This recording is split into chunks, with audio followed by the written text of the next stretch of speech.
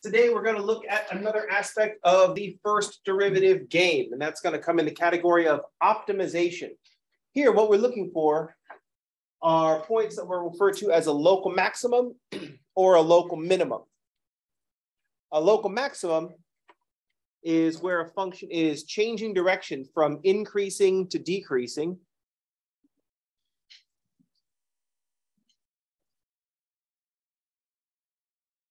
A local minimum will be a point where a function is changing from decreasing to increasing.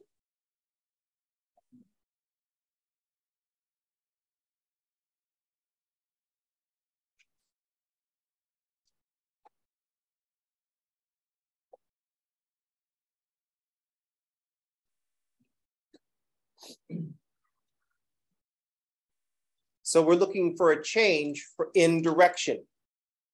So we're looking for a point where the function is changing direction.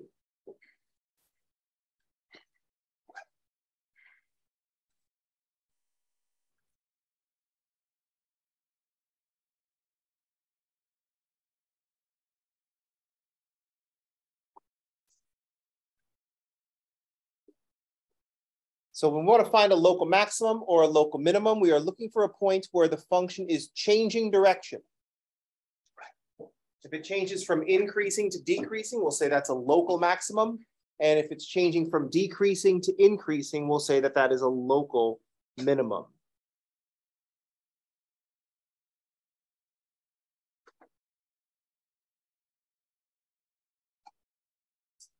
So right away, we notice some things. I brought up the direction of the function. And so we know what tells us about the direction of the function is the sign of the derivative. So if we're looking for where the function is changing direction, we're looking for where the derivative is changing sign.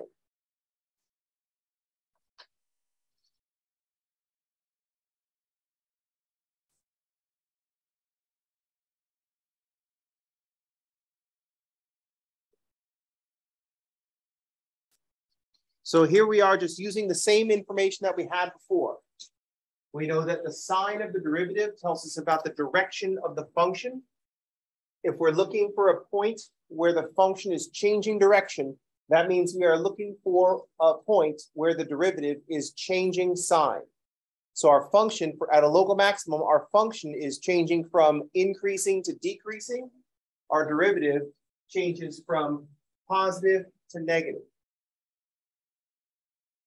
At a local minimum, our function is changing from decreasing to increasing, so our derivative is changing from negative to positive.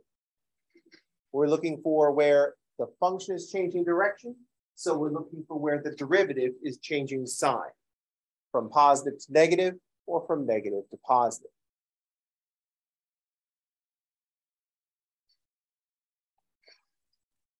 Now, I've referred to these points as a local maximum or a local minimum. The reason that we have the word local is that this might be the highest point in a neighborhood around that point, but it might not be the highest point on the graph.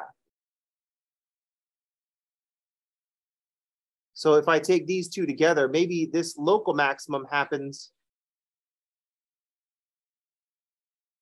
And if we look at a neighborhood around that point, it is the highest point. But that does not mean it is the highest point everywhere on this function. Maybe this function has a local minimum, and then it keeps going up.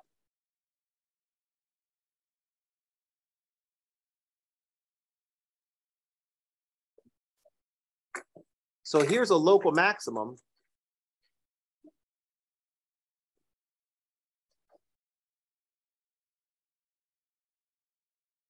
And here's the local minimum.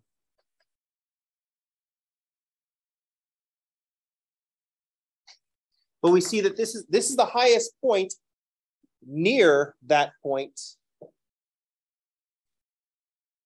but it's not the highest point everywhere on the graph.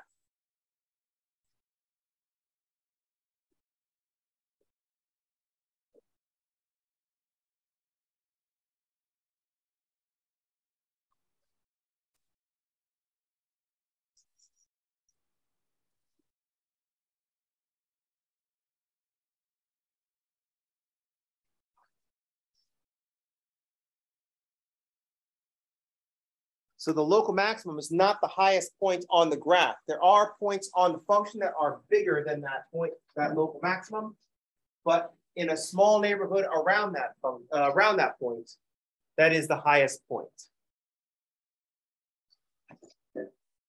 It's the highest point in California. It's not the highest point in the United States. Similarly with local minimums.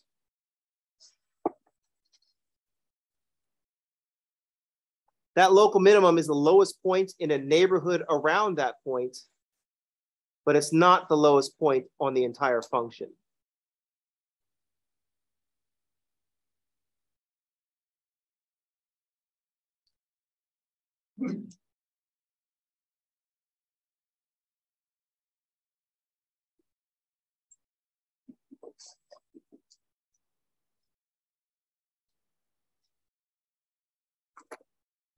There are points on the graph that have a lower value than that local minimum, but in that neighborhood around the local minimum, it is the lowest point. Questions?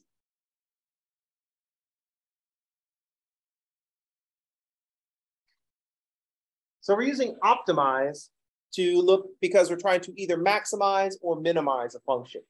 So suppose that we want to maximize our profits or minimize our costs. So just generally, we're going to say optimize and then pick whichever one we happen to want at that given point. So this is to maximize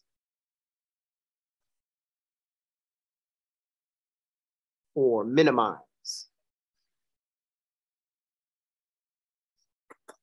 Those are the two things that we might want to do.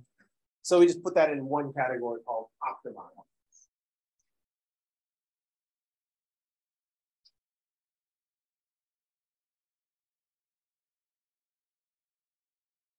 Any questions? Here's what we want to look for. So in the optimization, I said find and classify critical points. Critical points are where the function might be changing direction. And we have our first clue as to what a critical point is here. We want to look for places where the derivative is changing sign. And so that means we want to look for places where the derivative is equal to 0.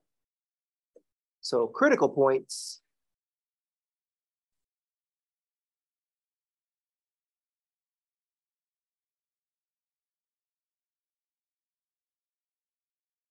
are points where the first derivative is equal to 0. Now you can tell by the tone of my voice that I'm going to say something else after that.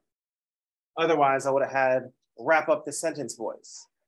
But I said critical points are going to be where the first derivative is equal to 0 or where the first derivative is undefined.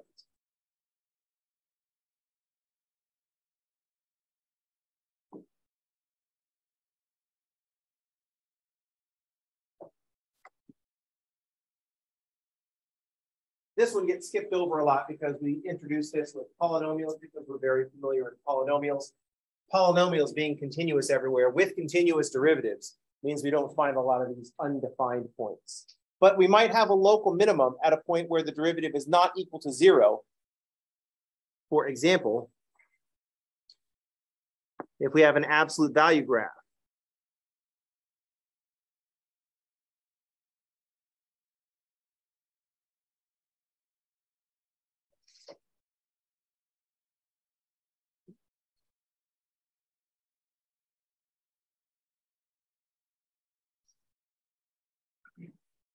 here we have a local minimum, but f prime is undefined. We would not see that if we took the derivative and set it equal to 0 and solve.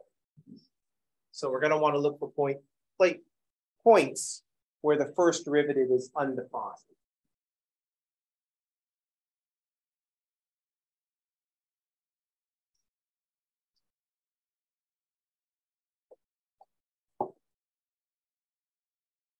So at this point, historically, becoming proficient at this was a 3 on the AP Calculus exam. You just took the AP Calculus exam. Every function that was handed to you, if you take the derivative, set it equal to 0 and solve, you got a 3. That was it. Even if you knew nothing about integrals, you just like derivative equal to 0 and solve it. And That would be enough to get a 3. I think that's changed.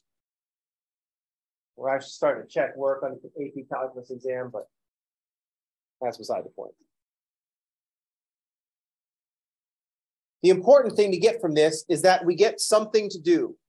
Take the first derivative, set it equal to 0, and solve. I want to find out where a function changes direction. I want to find out where its first derivative changes sign. Oh, I had one, and I did not bring it with me. Here.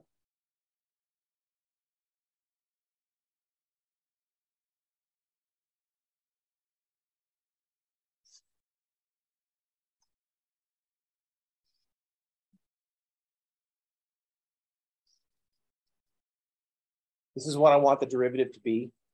So I'm going to make a function that'll have that as a derivative.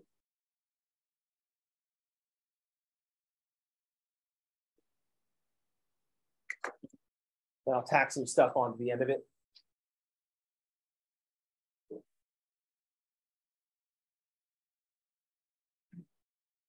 Then maybe what I'll do is like, well, I don't want that 1/3 making it obvious that I just integrated this function to get a derivative with 2 easy to find zeros.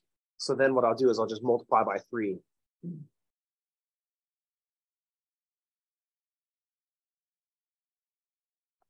Then I'm like, oh, this is 2, 3 heavy. There's too many 3s going on. So I'll just change this last 3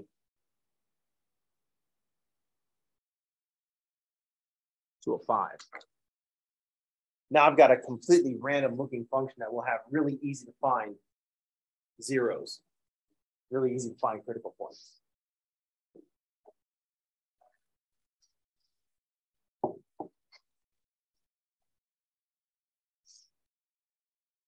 If I was editing these videos, that part would be edited out and just included in the making of. And then there would be like the director's commentary, where they show the movie and it's just the director watching his own movie talking about all the different scenes. You know what I mean? Has anybody ever watched one of those? I don't know that anybody has ever watched one of those, like all the way through. Because I mean, even if it's the director of the movie, I don't think I want them talking the whole way through the movie. It's like if you sit down and watch a movie with your friend and they just talk about the movie the whole time, don't you get annoyed? And yet people think they voluntarily subject themselves to that. Well, let's include like 4 extra DVDs in our DVD box set. Why sell a movie once when we could sell it a dozen times? I mean, Disney was certainly onto something there. You know what I mean? So this was definitely be like behind the scenes, the making of Calc 1.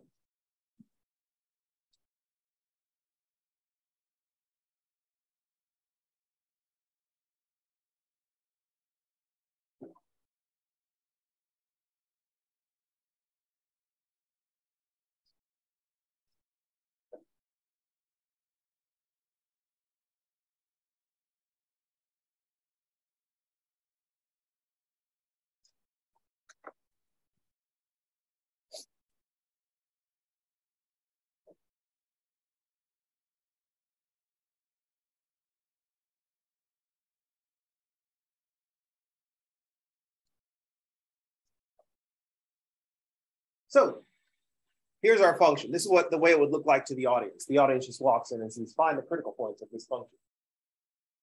X cubed plus 3x squared minus 9x plus 5. So we're looking for points where the first derivative is equal to 0 or the first derivative is undefined. So I need the derivative of this function. So f prime, i.e. we're going to solve the equation f prime of x equals 0.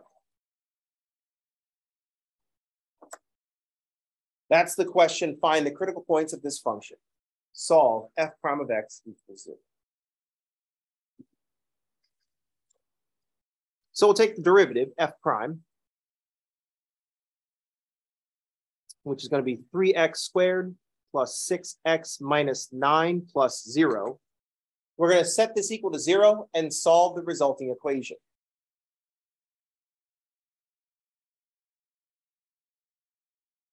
We can divide out a 3 now that we've got an equation, and I can say x squared plus 2x minus 3 equals 0.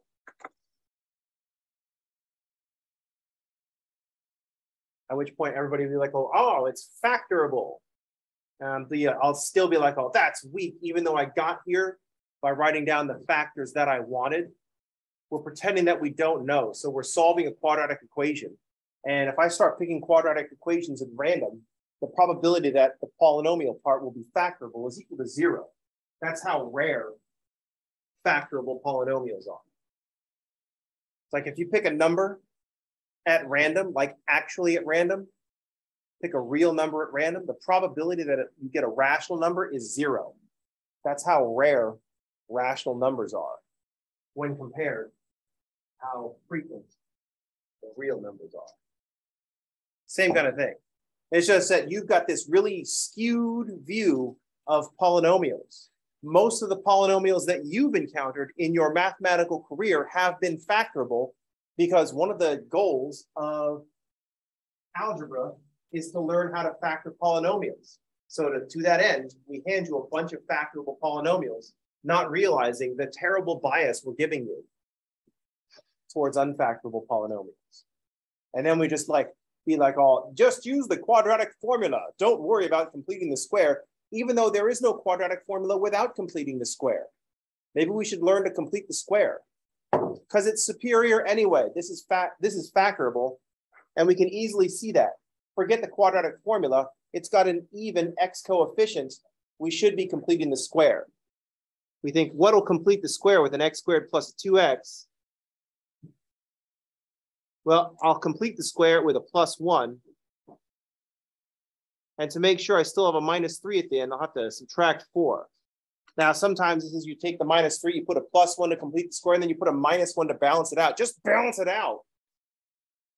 If I have a +1, what do I have to put a -3? -4. So now I can clearly see my polynomial. There's the middle at -1, plus or minus the square root of 4, which is 2.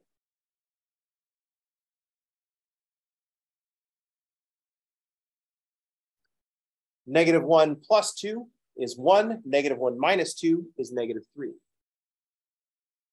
These are the same 2 that we would get if we had factored it.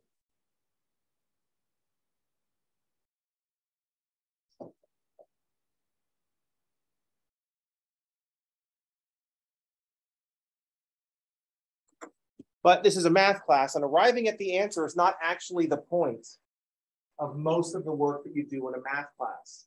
It's connecting the new material to the old material and looking for patterns to see how things work. Does that make sense? That's why it really bothers me when people just say during a math class, there's always just one right answer. It's like, well, no, there's not always just one right answer. There may just be one right answer like this 1 and -3. But there are a lot of ways to get there. And if you know one way to get to the answer, you don't know nothing. You don't know enough. You should know all the ways to arrive at the answer because you never know what's going to be useful in the future. Does that make sense?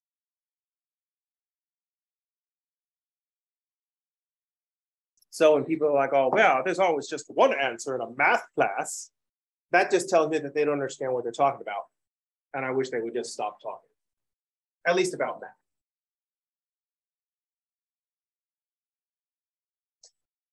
You know what I mean? My point is that the answer isn't the point.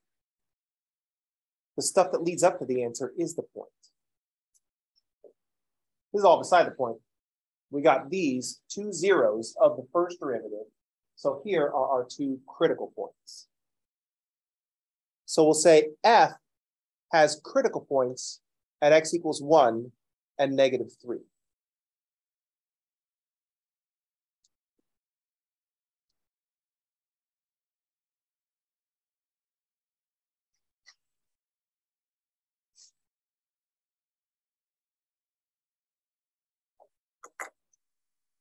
These are going to be the locations, or at least the x coordinates of the places where the function is changing direction or possibly changing direction.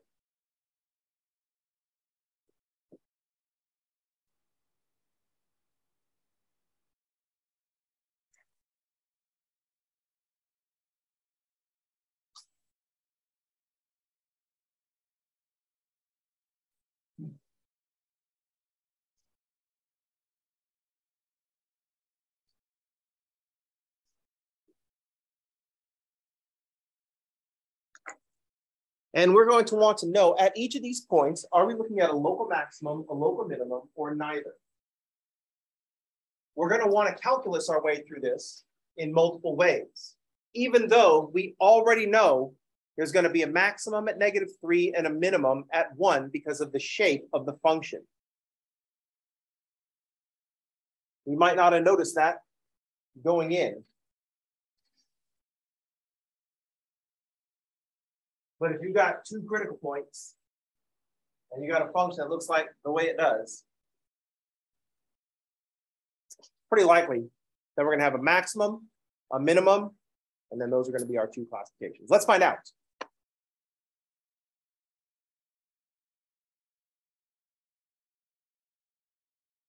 All right. So we can classify the critical point. What we're looking for is a place where the function is changing direction. We're looking for a place where the derivative is changing sign. So that's going to be our thought process. Is the derivative changing sign at these points?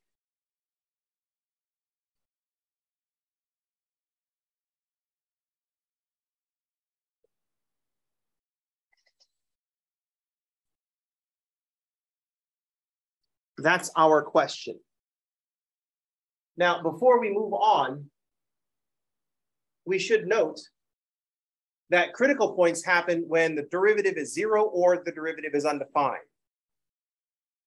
And since we're working with a polynomial, we know that this polynomial is going to be defined everywhere. So there are no critical points because the derivative is undefined. We gloss over that so much, I forgot to even mention that here are our critical points and there are not any others. There's no secret critical points from the function being undefined.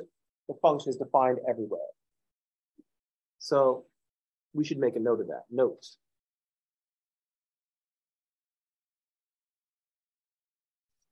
No points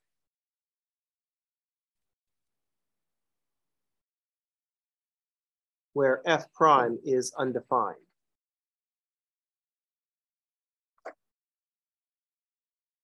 There are no points where f prime is undefined. F prime is a polynomial. Polynomials are defined everywhere. That's why we like that.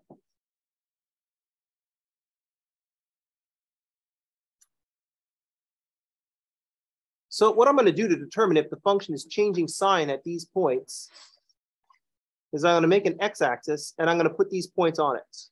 Here's -3, here's -3, and here's 1.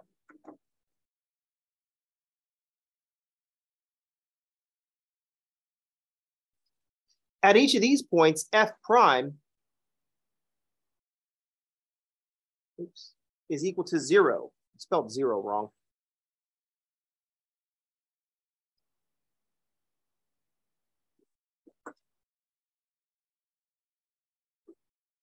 At these points, f prime is equal to 0. In between these points, notice that these 2 points divide the x-axis into 3 different regions.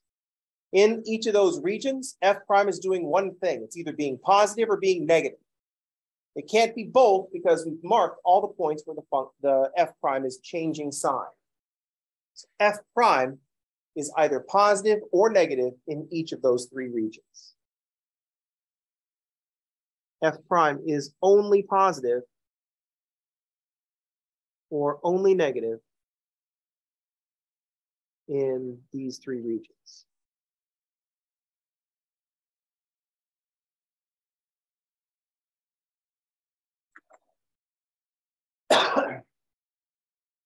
F prime can only be positive or negative in each of those regions.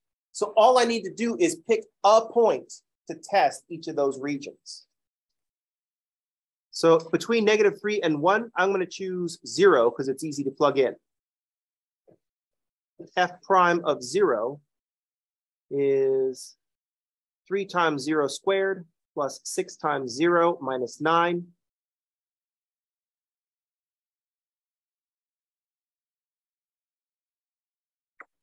Between -3 and 1, f prime must be negative. If it's negative at 0, it's got to be negative everywhere between -3 and 1.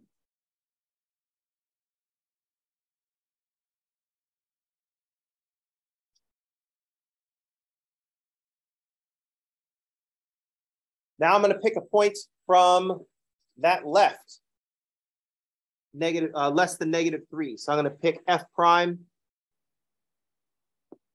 All I need is something less than -3. I want something easy to plug in. I'm going to pick 10, -10.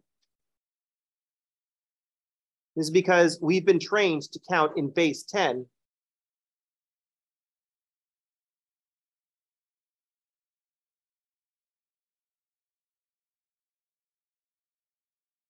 So we get 300 and -60, -9. 300 and -60 is 240 minus 9, 231. So -231.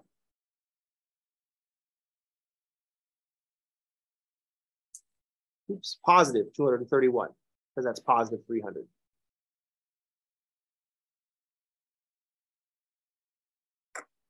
The thing that we actually care about is that f prime is positive at -10.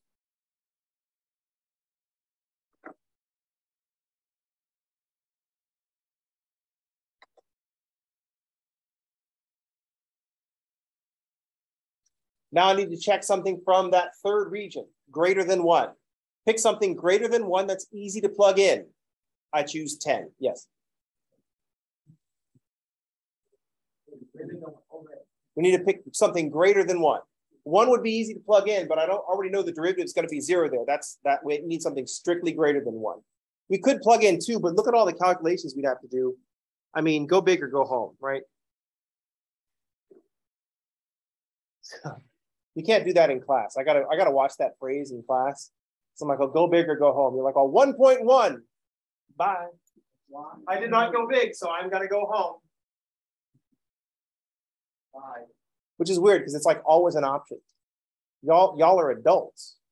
Like if in the middle of class, you just like want to leave, you just like gather your stuff and go. You know what I mean? It's not like high school where I'm going to be like, oh, well, you need a hall pass. It's like, oh, no one's going to say boo, unless you're being like obnoxious about it. If you like slam your book shut and like zip really loud, zoop, and like go stomping out. My favorite is when someone wants to leave and they're on that side of the room, and instead of just using that door, they like walk right the heck in front of me. If you do that, by the way, I get to clothesline you. As soon as you like look at, if you're like walking in within arm's reach, I do get to stab you. I mean, you've got that whole back, behind the back row, there's like space for someone to walk, and there's 2 exits. If you like walk here when I'm talking, I get to smack you. That's just like the rules. I think it's in the student handbook. At least the student handbook that I posted and edited on Wikipedia. Just kidding.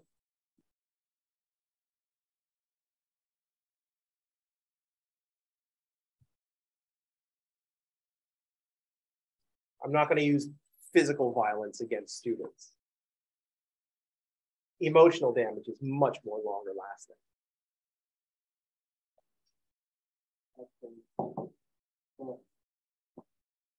So I'm going to plug in something bigger than 1. And I like to plug in 10 because, like I said, we've been trained to count in base 10. So we get 360 -9 or positive 351, which is greater than 0. So if f prime is positive when x is 10, f prime is going to be positive at every x bigger than 1 because it's 0 at 1. If it's going to be negative somewhere past 1, it's going to have to be 0 at somewhere past 1 as well, or undefined. We're either going to have to see pass through 0 or cheat, stop down below 0 and then immediately go above 0, which would mean that the first derivative is discontinuous, which would have showed up in our first derivative. Since that didn't happen, what's happening after 1 is what's happening at 10, or the other way around. What's happening at 10 is what's happening after 1. So I can see at -3, the first derivative changes from positive to negative. So the function changes from increasing to decreasing.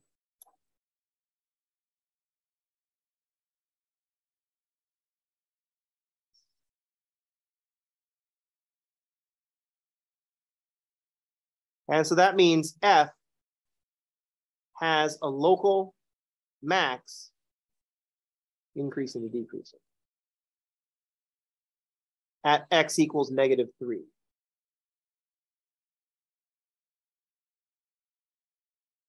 At x equals 1, our derivative changes from negative to positive. So our function is changing from decreasing to increasing. So we'll have a local minimum at -1.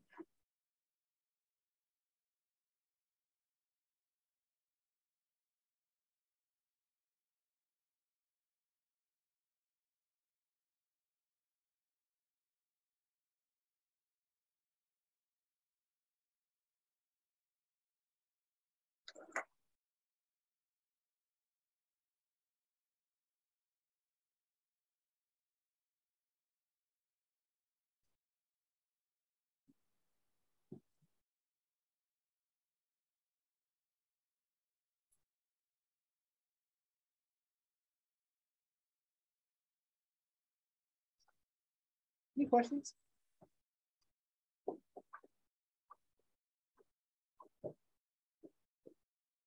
We did not have a lot of options as to what was going to happen because we have a cubic polynomial to work with.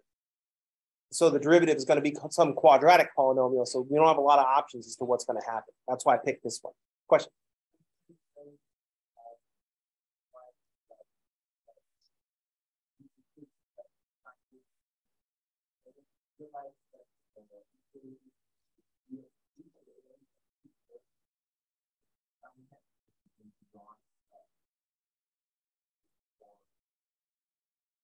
That is correct. At no other point could our derivative be equal to 0.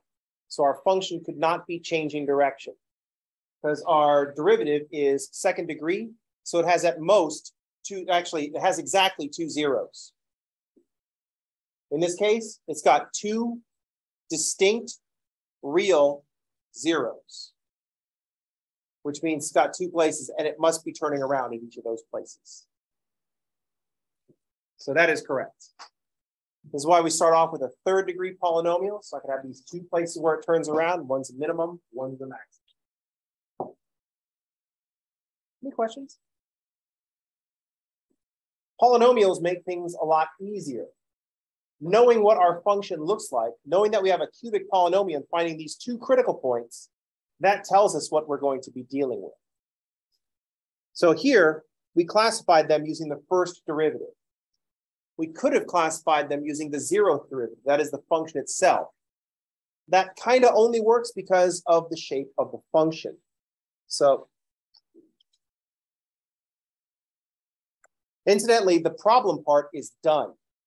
So we found the critical points, we classified them, we did all that with the first derivative, everything is cool.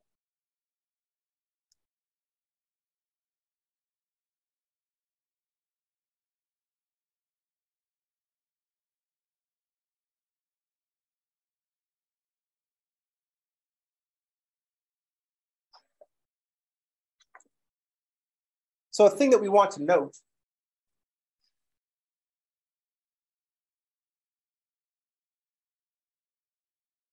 if we start off with a cubic polynomial,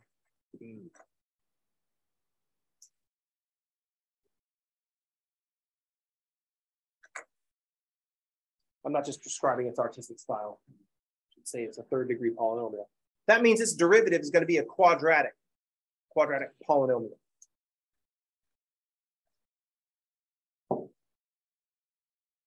Our question is about the zeros of the first derivative. So as a quadratic polynomial, we have to have 2 zeros.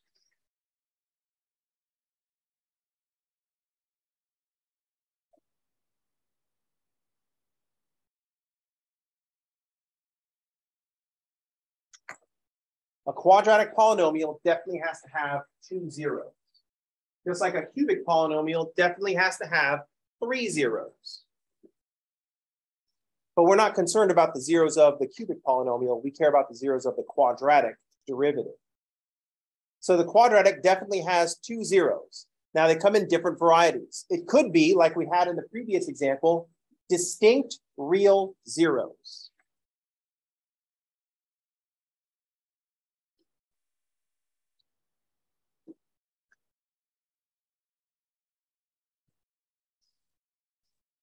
It could be that our quadratic has distinct real zeros.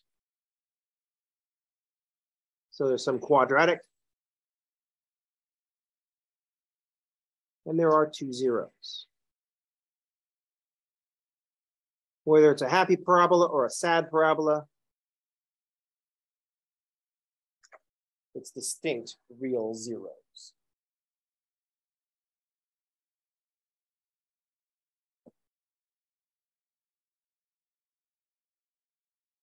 Other possibilities. It could be that our 2 zeros happen to be twins.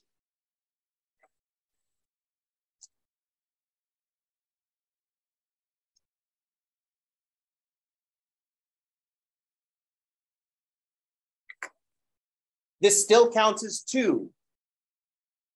If you have a twin, your parents have 2 kids, not 1 kid. Same thing here. It could be that we have a repeated real zero. So what that means is that the vertex is on the x-axis.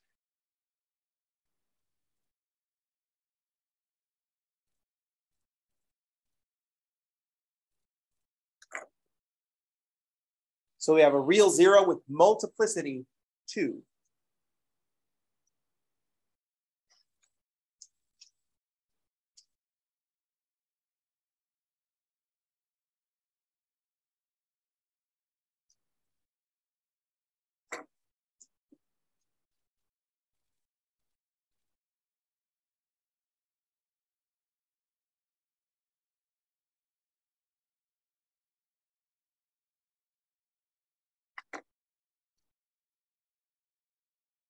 X minus h squared, the square of the difference between x and h.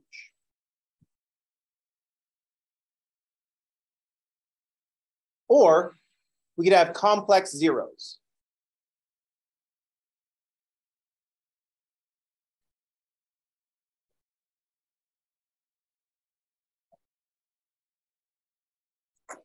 If we start with a quadratic with real coefficients, our quadratic zeros will always come in conjugate pairs, a plus or minus bi, but they won't show up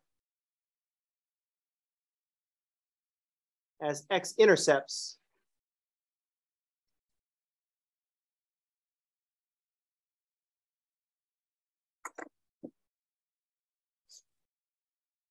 I mean, graphically, we have no x-intercepts.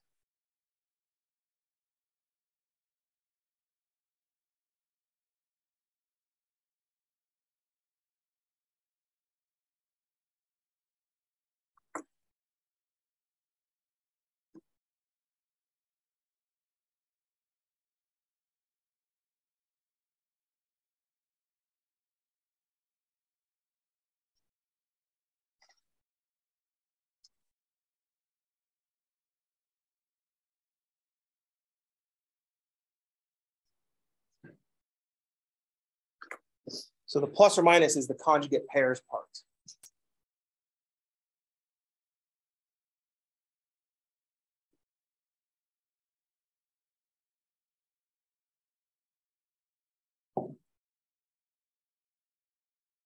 This tells us, by looking at all these as derivatives, it tells us all the different things that could be happening in our function.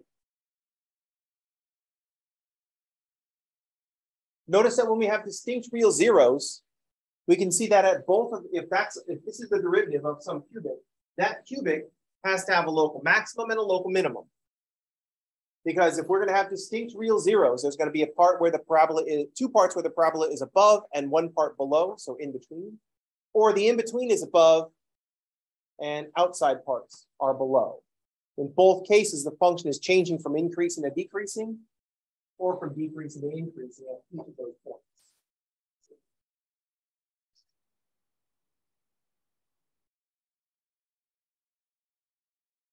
So in both of these cases, this gives us increasing, decreasing, increasing. So our function is increasing, decreasing, increasing, or decreasing, increasing, decreasing.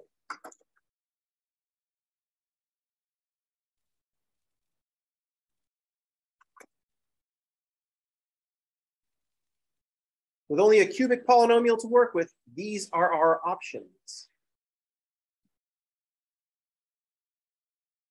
Take a look at what's happening if we have repeated real zeros.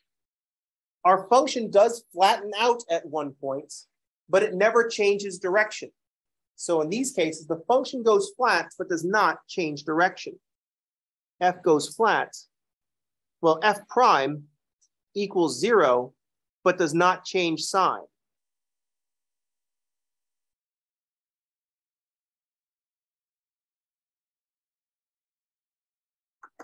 So at that point, at each of those points, f prime is equal to 0, but the derivative does not change sign.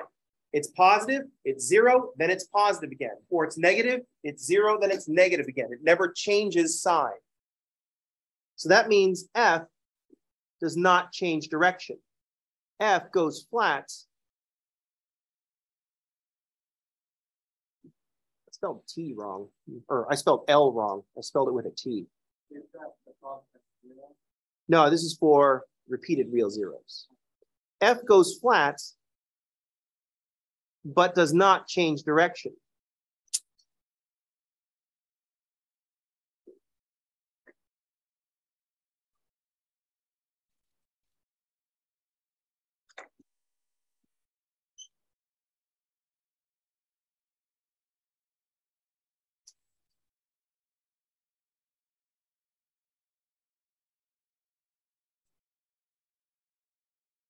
So the derivative is equal to 0, but does not change sign. So the function goes flat, but does not change direction.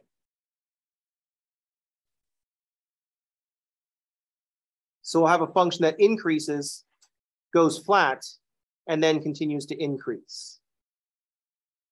Or decreases,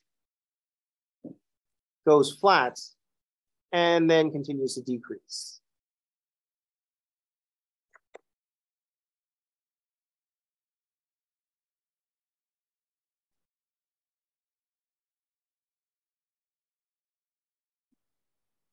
In the complex zeros case,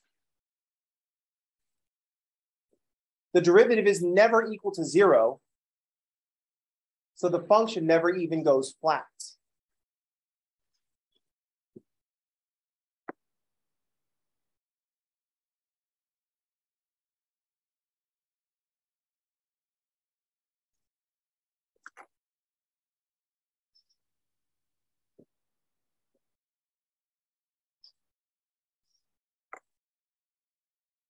In the complex zeros case, the derivative never equals 0, so the function never goes flat.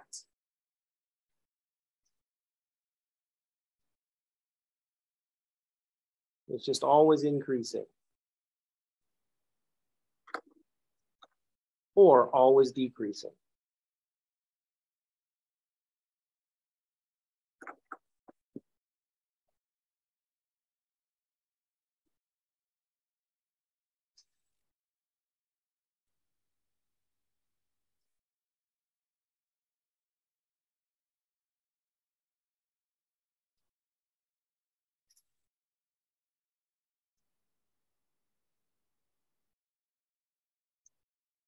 So if you think back to polynomials and graphs of polynomials, you may have been told in the past that the number of turns that a polynomial graph makes is 1 less than the degree or is less than that by an even number.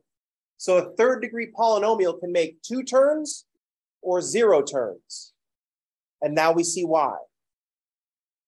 We get those 2 turns because we have distinct real zeros, or 0 turns because the function goes flat but does not change direction, or the function never even goes flat.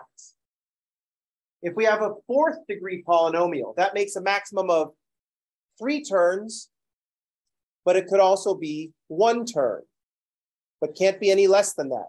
That makes sense because a 4th degree polynomial has to take all the negative stuff and make it positive, and all the positive stuff and make it positive. The ends go in the same direction. It must turn around somewhere. We can make 3 turns, or we can make 1 turn. We can go flat, but then keep going up again. Or we can go make a turn and then kind of chicane off to the right to slow the cars down.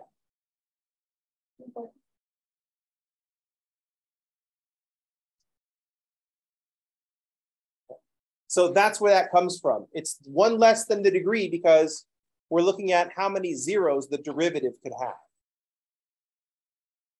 Everybody have the number of terms in a polynomial graph? Is that part of your mathematical history? It's an uncommon part of mathematical history because it could be alluding to something later on, but then people just don't even bring it up. You know what I mean? So I think the problem is that not enough people take calculus later on to make this connection. So they do they don't Game of Thrones it. They don't like put the scene in there to refer to something that'll happen later on. It's like, well, most people aren't going to watch that last season, so let's not bother have Sam go and pick the sword off the wall because it's never going to come up again. So why bother? So rather than have the scene where I'm like, oh, the number of turns a polynomial can graph is what a polynomial graph can make is one less than the degree. We don't even bring that up because in calculus, most people aren't going to come into the part where it's like, oh, remember the number of turns thing? And people be like, oh, no, we didn't do that in pre-calc or algebra. And they're like, oh, dang it. That's when I have to call your teacher. So I call, come on, man, give me some help. I need some foreshadowing. Foreshadow calculus. Yeah, that's what I want. All right, that's going to do it for today. I will see you all on tomorrow, and we will practice this optimization business.